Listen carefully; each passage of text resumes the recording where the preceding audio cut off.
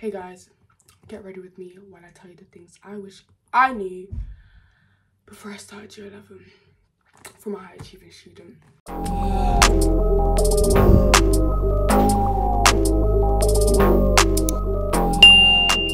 some things I wish I knew, and I'm here to help out you year 10s. And yeah, I've already done my skincare, so yeah. Number one, yeah, use summer wisely, okay? Now, I'll be real, you don't have to really revise. Like, you don't have to revise in summer. Like, I generally think you can do fine, you can get whatever. You can get all 9s without really revising in summer. But what I will say is, if you know you're struggling on something, or you know there's something from last year you did not get at all, use summer to go over it until you're locked in with it. Disclaimer, I'm not saying you have to. This is if you want to. I went through hell when it came up to my year 11 mocks in December, making resources, I'm gonna say, for poetry. Oh gosh, that, yeah, I got a 9 in the mock, so it was worth it in the end, but it was hell. It was actual hell on earth. I recommend, even though other people say just do it throughout when you start year 11, but I recommend in summer just finish all your resources from the content you learned in year 10, because like I say, it'll make your life easier. Throughout year 11, the start of year 11 to mocks, you can be making resources on the go of the content you're learning now, and then by the time you get to mocks, you don't need to be making resources. You can just revise and then do exam questions, and you're gonna eat up them grades. You get it? Definitely rest, definitely just have fun. But I would recommend, like I said, finish out that content. If there's something you know you're struggling on, don't wait till you're just get it down, get it locked in. I'm not saying revise, I'm saying learn, because there's a difference between revising and teaching. If there's something you know, I probably need to teach myself this, so that when I come back to it, it's actually revising. So that when you're revising for your mocks, you're not reteaching yourself, you're literally just revising like you know it, you're just going over it. Just go over your weak points, make them strong or moderate, so that you don't have problems when you come. Number 2, figure out the best way for you to revise. I feel like I said this when I did my get ready with me for year 11. I feel like you should have spent the whole of year 10 kind of doing that, because honestly, like, you have to experiment, because you don't just know. Like, I didn't just know. I will tell you guys later in the video what works best for me. Like, is it flashcards? Is it active recall? Is it mind maps? Do you prefer speaking? Do you prefer using things like Quizlet, Study Smarter, voice notes? You don't want to use someone to do it. Just figure out way before you have to start revising for your GCSEs which way, and I feel like you should have by now, but what works best for you, so that when you're revising, you're not struggling. You're just like, cool, I need to revise looking Germany history. Like, I know I want to do some active recall on my whiteboard, and I know that's what I need to do to get the best grades, because that's how I like to revise. That's the most effective, use effective ways to revise. Active recall is bomb, but we'll get to that later. Number 3, yeah, organize yourself. So this kind of comes back to my point about use summer wisely. I thought I organized myself, I didn't.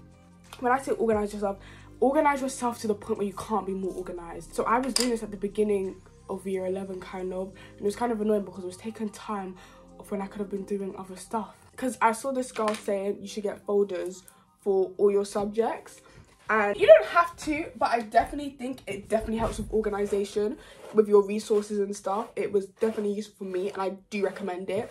When you do your past papers as well, then you can just put them in that folder. It's really help with your organization. Like, you can put all your resources in it. Like I said, when you do your past papers, you can put your past papers in there, and you just know, like, you can section it off to the different units, and it's easy when you want to revise whatever you want to revise. It's there, rather than them just kind of being all chaka about the place. You understand? Like, honestly, for me, organizing myself like that was more beneficial for me. Towards my GCSEs, I ended up getting a notebook for kind of every subject. I mean, I had one for all the Englishes, one for all the sciences, and I kind of just separated it, because when I was like, I didn't always want to print out past papers. Sometimes I just wanted to write it in my notebook. So I also recommend, if you feel like you need to, get notebooks along with those folders. Organize everything. Get so organized. And like I said, going over your weak points is a part of this kind of organization, so that when you go into year 11, you're just fresh, you know? Like, when you learn something new, you're like, cool, I can put it in here. Being organized takes off the whole stress of GCSE. If you're not organized, you're just gonna be more stressed. I'm one of the biggest stress heads to walk this earth. Like, I seek out things to stress about, and I'm telling you right now, do not stress. You don't need to stress. But yeah. Right, number, I don't know, whatever. Utilize your teachers. And when I say things I wish I knew, this is a mix of things I wish I knew, things I did well, and what I do differently. Things I did well: utilize your teachers. You need to have good relationships with your teachers, because your teachers, oh my days, when it comes to getting resources, when it comes to you wrote an essay question and you want feedback on it, like, utilize them to the T. Make sure when they're getting their paycheck, they're getting it for the right reasons. Don't feel scared. Don't feel like it's weird. Utilize your teachers for everything. Like, I can't stress this enough. And it's definitely for maths and like sciences and stuff like that. And even for my essay subjects like history and whatever, it was like, ma'am, can you kind of go over and explain this to me? Why did they do this? Don't go home from a lesson confused. Ask questions. Ask questions until you can explain it to someone like a 5-year-old. You know what I mean? So you're gonna thank yourself. And I definitely thank myself. Not in like a teacher's pet kind of thing. They'll kind of also understand the patterns between things you get wrong. They'll establish you as a hard worker, and they'll want your success, meaning they'll also like not prioritize you, but you know, I can't explain it. I can't stress it enough. Utilize them. Some people have unuseful teachers. Don't be afraid to go to people who don't teach you to get help if that's the case. Number 5, which is like a frequently asked question. So my god sister came up to me the other day and she was like, oh, my friend said she's going to teach herself all the content for GCSEs. Now, question, do you need to teach yourself all the content in summer before year 11 so that when you do it, it's just revising? No, you don't need to do that. I can see why some people do that. For some things, I do kind of wish I did that, because when I did pre-read things, I'll be real, it did make it easier on me. I honestly loved to pre-read, especially when I knew something was going to be hard. If you know you're someone who takes a bit longer to understand things, then yes, I do recommend pre-reading, but it's not necessary. Like, you can go to the lesson not knowing anything, and if you don't understand it, you can go home and you can be like, right, I didn't really get this, go over it. Do you understand? I think there's some things that you learn that you can only properly understand it if you have a teacher tell and explain it to you. But like I said, it's not necessary. Don't stress yourself out. Like, just enjoy summer. Like, you're about to have to like put your head down for the next couple of months. I'm going to talk a bit about mocks. Yeah, start early. And some people may advise against this, but bang out for mocks, because if you bang out for mocks, yeah, it's gonna make GCSEs so much easier. I'm telling you, I struggled more in mocks than GCSEs. Mocks, I was coming home crying. I'm telling you, I was coming home crying after some of my exams, and like, I was revising hard. I had high expectations of myself, and no matter how good I did, I generally didn't think I did that well and then I got my results and I was like, wow, okay. Why was I crying? Try your hardest for mocks, because when you revise for mocks, what people don't realize is the reason you do for mocks, it stays with you to actual GCSEs. Like, I generally, things I revised for mocks, it was easier to revise coming up to my GCSEs because I still had it in there for mocks, and everyone says this. So I generally think bang up for mocks because it makes GCSE revision so much easier, and it lets you fully utilize that experience of whatever the exam hall. I think for me, mocks were like more GCSEs than GCSEs did. So when GCSEs come around, you'll be like, what's this? This is second nature to me. Do you understand? If you're gonna ask how many you should start revising for mocks, for me, I'm the type of person who did a little bit of revision every day. So, and I do recommend that, like, doing a little bit every day. Like, even if it's, you don't have to, but it'll make it easier, because a little goes a long way, I generally believe. Maybe 5 weeks before December mocks, I started, like, doing a bit, like, more directly to mocks instead of just general revision. In December, I say you start just a bit before October half term, and you do a little bit. Like, when I say you start revising, like 20 half an hour sessions of active recall, because it is little things like that honestly do work out in the long run. But don't stress yourself out for mocks, because again, the mocks are not that deep. But like I said, utilize them to the best of your ability, So you can figure out when you get your mock results, like based on how you do, oh, did I do bad on this because I was stressed? Did I do bad on this because I didn't revise enough? Yeah, for me, I didn't think it was mainly stress, and it was some things I should have started a tiny bit earlier. Poetry. I still got a 9, but to derail the stress that I got from poetry, should have started earlier. For your actual GCSEs, like I said, start early. When I say start early, again, it does not mean you need to be doing full-on revision straight away. There's some people who are doing like whether, I say some people, I was one of those people. Like, guys, I'll be real, I was a full-on reviser. I did over-revise sometimes. So take my advice with a pinch of salt. When I say start early, I mean always be on top of your revision. Like, make sure as you're going along, as you're learning, you are understanding what you're doing. So like I said, when you come to properly revise, you're revising, you're not reteaching yourself, because you don't want to be reteaching yourself.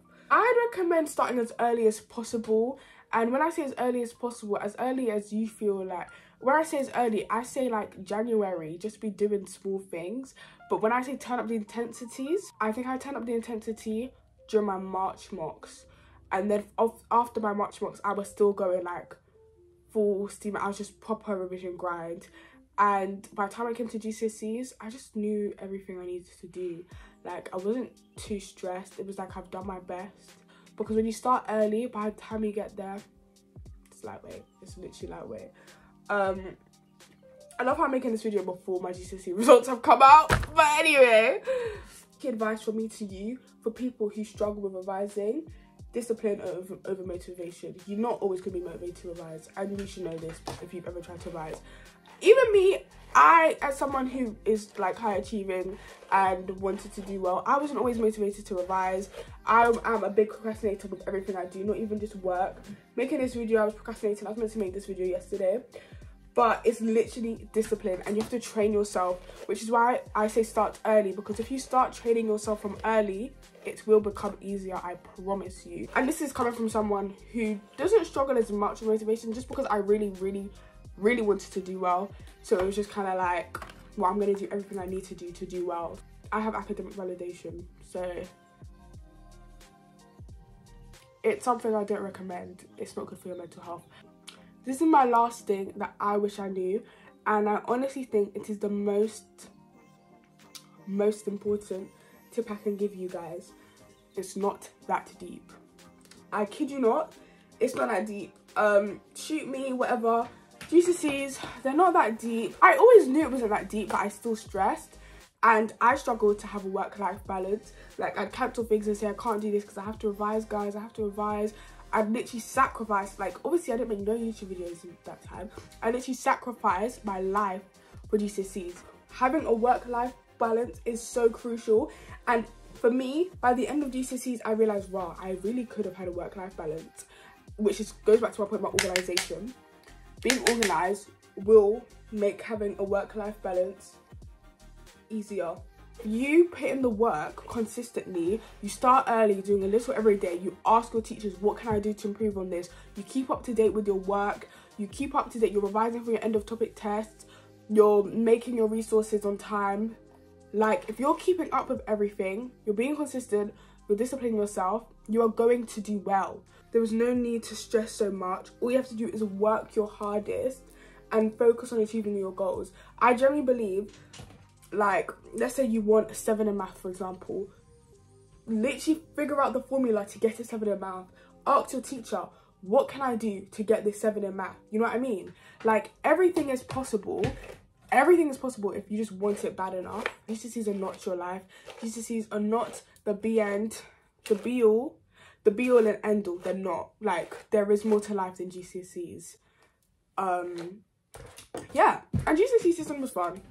Everyone who said it, I was just like, shut up. But GCSE system, it was fun.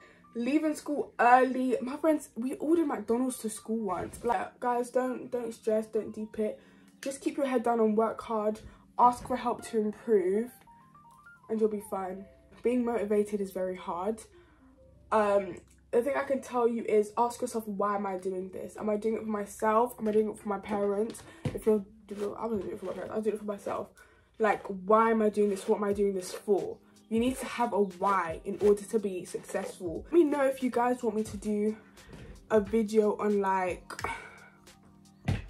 how I revised for different subjects. I did history, drama, business, RS, and then obviously math, English, sciences. I did combined science.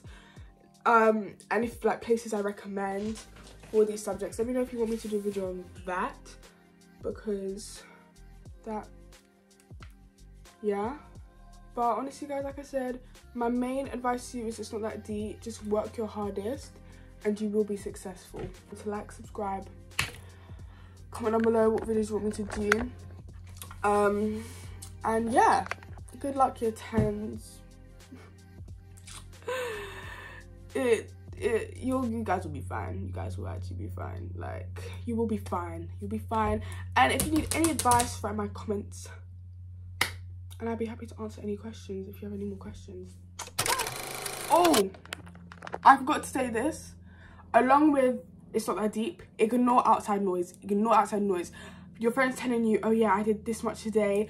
Your parents telling you this, whatever. Your teacher's onto you. Okay, unless you're unserious and like, unless you're an unserious individual, ignore outside noise. If you're someone like me who was working hard and who knows that they will like tunnel vision their goals, and you know you're doing your best, then ignore everyone who's trying to like be like, why are you not ignore it, because it's not going to help you. It's not going to advocate you. It's just going to stress you out and plummet your grades. Okay, you got this.